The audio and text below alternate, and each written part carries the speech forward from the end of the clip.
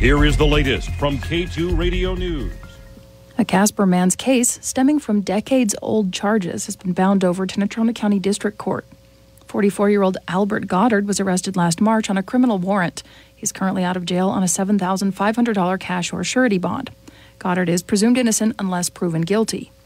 Court records show that in the early hours of August 18th of 1999, deputies from the Natrona County Sheriff's Office, along with Mills police officers and fire units, were called to Countryside Court for a reported arson. According to statements made at the scene, a Molotov cocktail had been thrown through the window of a mobile home with 2 children and 6 adults inside. One of the victims took her 9-month-old child to the hospital to be treated. She took the other child with her as well. The other 5 victims did not need medical attention. Investigators did find the cocktail inside the trailer on top of a sofa sleeper. Around midnight, before the arson, allegedly an altercation had taken place outside of the mobile home. Parties dispersed, with some going to a party at another location. And that is where an alleged plan was hatched to make the incendiary device.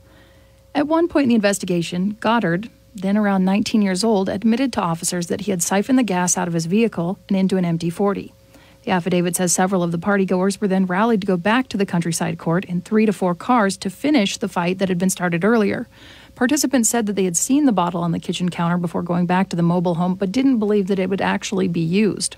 At about 3:36 a.m., witnesses claimed that another person, whose name we have left out due to being a minor at the time, threw the cocktail at the trailer, but it instead landed on the grass. Then another person picked it up and threw it through the window. That's echoed by the victims, who all heard a thud on the side of the trailer, and seconds later the window broke and the furniture ignited.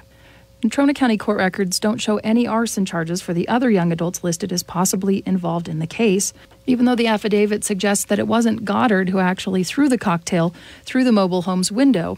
He still faces 20 years in prison if convicted for the charges. He's being charged with arson and conspiracy to commit arson.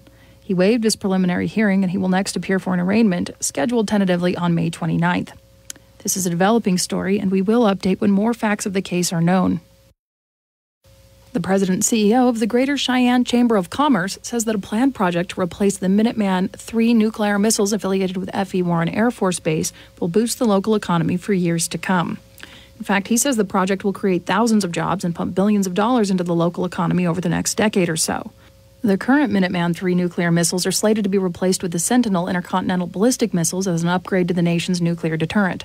Steinberger says the Sentinel system has already been approved for implementation once, but because it turned out to be more expensive than originally expected by 37%, the higher cost triggered what is known as Nunn-McCurdy review. But Steinberger says that he expects the process to be complete in June, adding that he doesn't think any problems will stem from that. He says it would take something pretty drastic to halt the project. Steinberger thinks the total project's cost will come in around $130 to $140 billion nationally. F.E. Warren is one of the 3 nuclear missile bases in the nation expected to receive a portion of that money.